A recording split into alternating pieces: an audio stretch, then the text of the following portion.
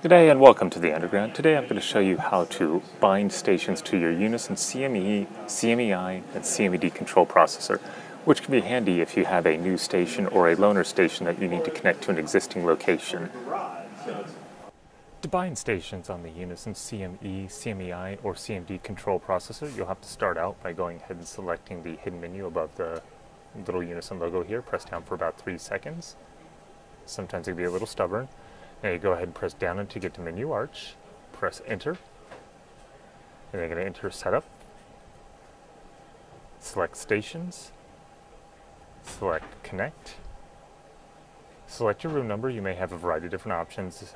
Press the up down button to find the room you're looking for, press enter, select the section if there is one, sometimes there isn't, press enter, and then select the station you're looking for. So generally we go on presets or preset 1, something like that. Press enter. It will then give you a series of numbers and letters. You should see about 12 digits in general. Once you have that, you go ahead and press enter. You want to make sure it matches whatever station you're trying to bind to.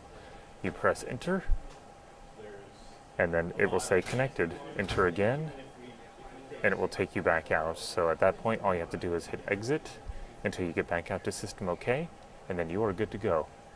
Thanks for watching.